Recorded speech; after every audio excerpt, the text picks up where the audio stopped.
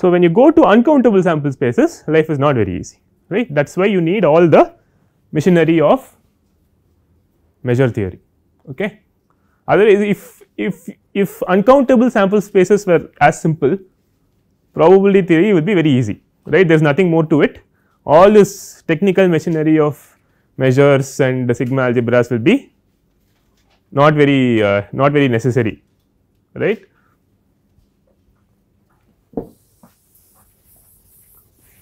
Shall we move on to uncountable sample spaces? There are no questions on discrete sample spaces.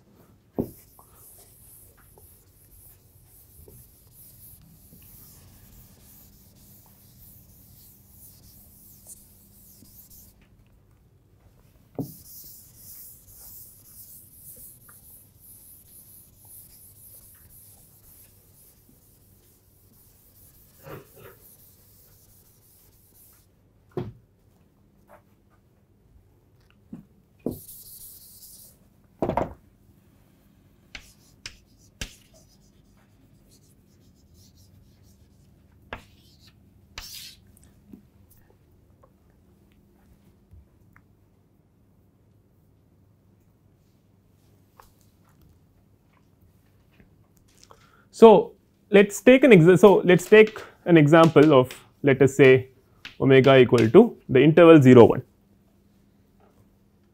Okay. So, you want to deal with this sample space. So, you have this interval,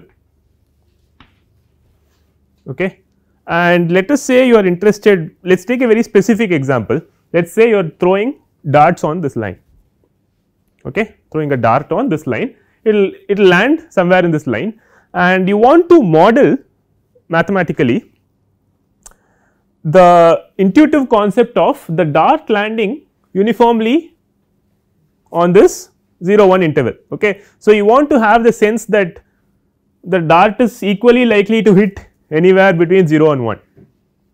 Okay. That is the intuitive thing we want to build up towards. Okay. So, in some sense I want to be able to say that if I have some set here which I am interested in probability of the dart landing on that set, and I move that set around here, the probability of landing on that set should also be the same, right. So, in this is the experiment we want to model, let us say. So, essentially in more formal terms we want to assign a uniform probability measure on this 0 1 interval, okay, which is an uncountable. We know that 0 1 is uncountable, right, the interval 0 1 is uncountable.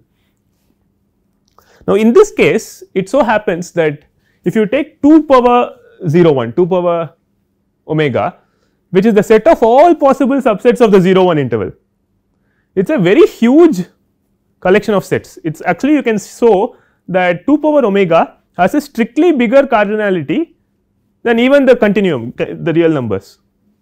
Okay. In fact, you can, the Cantor showed the theorem that all power sets have, the power set of any set has a strictly bigger cardinality than the set itself. Okay. So, 2 power omega will have a strictly bigger cardinality than real numbers or 0 1.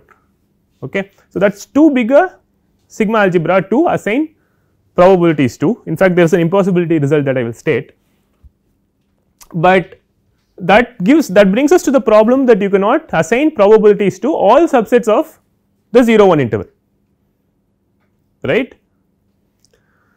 So, see, the elementary approach of simply assigning probabilities to singletons will definitely not work, because I mean if you were to assign each probability, so let us say there is an omega here, okay, between 0 and 1, if you want to assign probability to that little omega, well, it cannot be anything positive, because if you were to put a positive probability on that singleton little omega, you would want to put the same probability on another singleton, because you want the notion of a uniform probability measure. But then you will quickly find that there is an uncountable infinity of these omegas, and if any of them has positive probability, the probability of the interval will blow up, right, it will go to infinite, that is meaningless. So, the only thing you can do is the singleton should have 0 probability, right, that is the only way to make it work. But if you put 0 probability on the singletons, that does not tell you the probability of an uncountable set, right. Suppose I put probability of 0 on all the singletons and I ask you what is the probability of the interval half 1. This has uncountably many singletons in it, right, but you cannot add probabilities over uncountable unions, you can only add them over countable unions, right. So, even if I assign 0 probability to each of these singletons, I am not able to figure out what the probability of let us say an interval half 1 is, right, because I have to add the probabilities of these, I mean I cannot add the probabilities of these uncountably infinite sets unions, right. Okay, so, this is a problem. So, the way out of this is to stop worrying about singletons. The idea is to directly assign probabilities to sets we consider interesting, subsets of omega we consider interesting. Okay. So, abandon singletons altogether for uncountable sample spaces. We will only say that, for example, intuitively we would like to say that the probability of my dart landing in this interval half 1 should be what 1 by 2, I want it, right, that is what I want. So, similarly if I have some interval a b or something, I want the probability of the dart landing there should be b minus a, right, that is what I want, right, but of course I have to define the proper sigma algebra and so on and assign the measures properly. So, this requires some work, okay. This stumped a lot of mathematicians for a few centuries, okay. It was only sorted out in early 1900s by Borel, Lebesgue and all, right. So, this is all this business is only 100 years old, okay. People have been studying probability for several centuries, but this proper theory, consistent mathematical theory, particularly for uncountable sample spaces, is only 100 years old, okay. So, okay. So, we want this. So, we want a measure, right,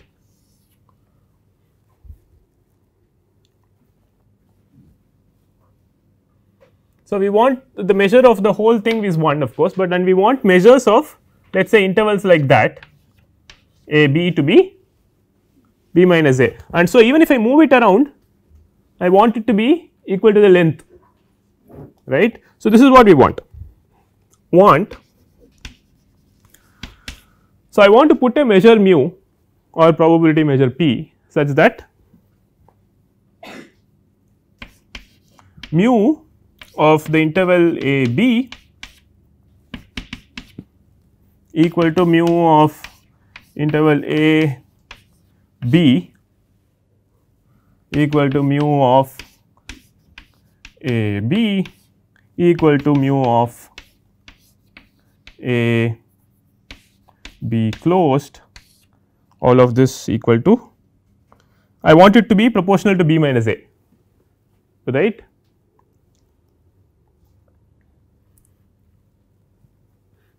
So, this what am I saying here? I am just saying that the dart landing in open a b or closed a b or half open half closed is all equal to, they are all equal, right, because I do not want to say that a dart landing at some point that should be probability 0, right, as I just argued.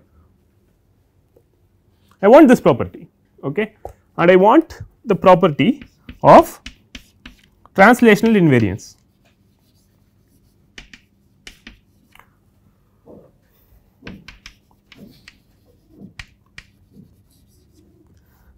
So, if I have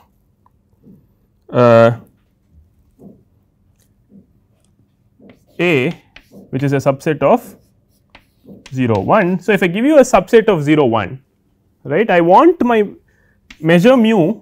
So, I am trying to define a uniform measure mu satisfying certain properties, one of them is translational invariance. I want mu of A equal to mu of A plus x, where A plus x is the set of all little a plus x such that A belongs to A and A plus x less than or equal to 1 union A plus x minus 1 that A belongs to A and A plus x greater than 1. So, this is complicated notation for something very simple. I will tell you what it is. So, this A O plus this O plus x is simply the translation of the set by some fixed number x.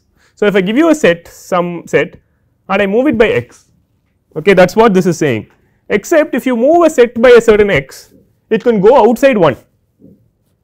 In that case, you wrap it back. Okay, that is what this business is doing. So, if your A plus x is less than or equal to 1, you are happy.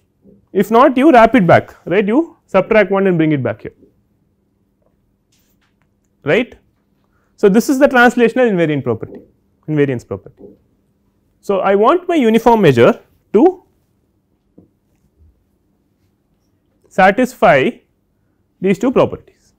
Okay, this is the, I want a measure which satisfies these properties, right, uniform measure to satisfy these properties. Okay.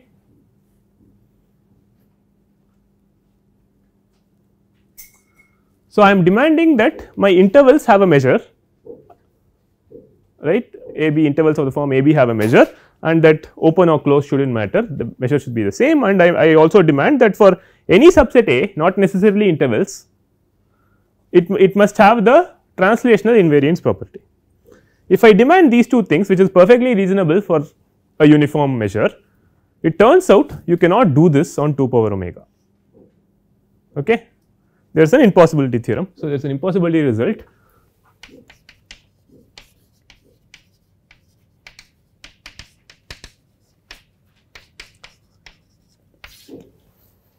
So, this is something I will only state, the proof of it is beyond the scope of our class. I will not hold you responsible for it. I will only state what it says. Okay. It simply states that there exists no such measure on 2 power omega. Okay.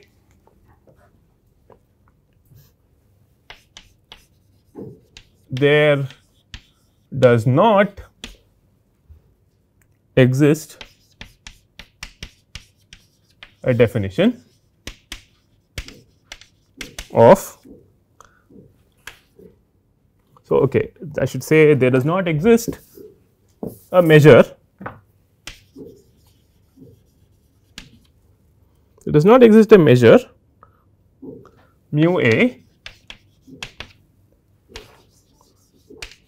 defined on 2 power omega, i.e. all sets of all subsets of 0 satisfying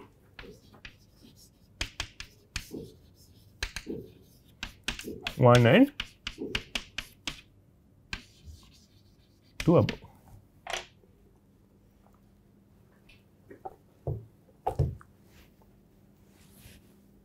Okay.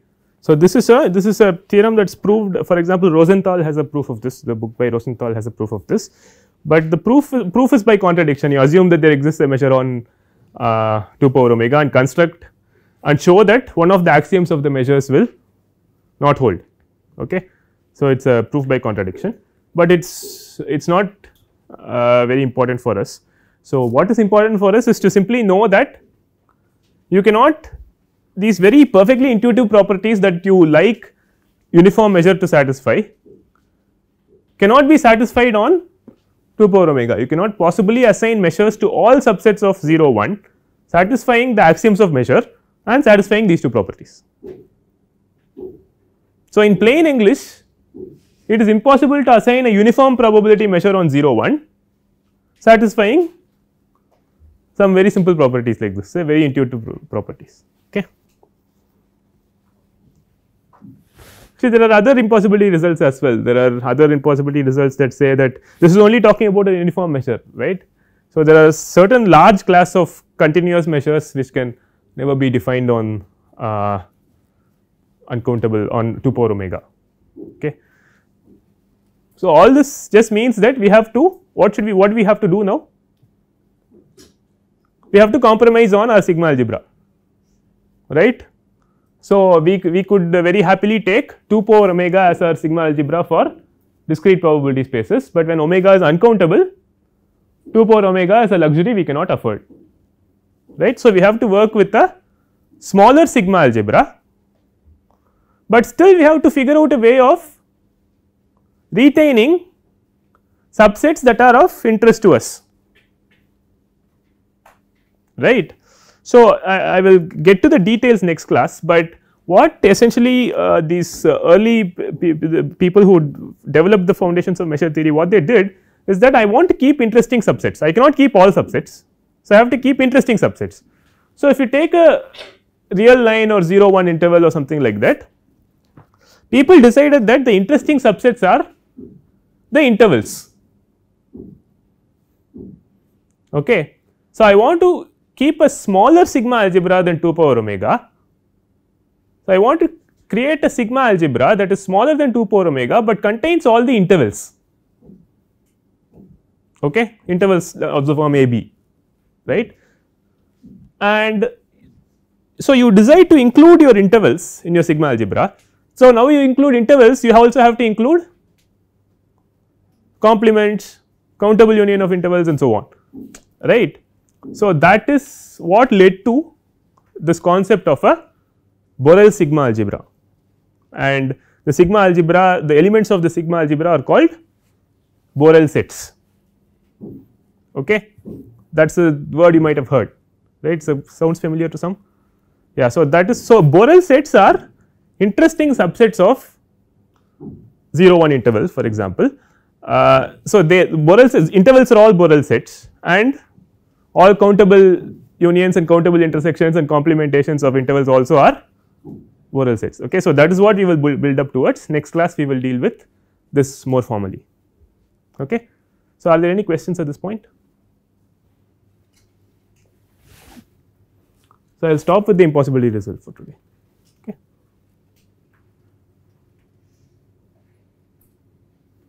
So, singleton set is not an event, right? So, we will prove that singleton sets are Borel sets, okay. So, I have not got into it yet, that is the result we will prove,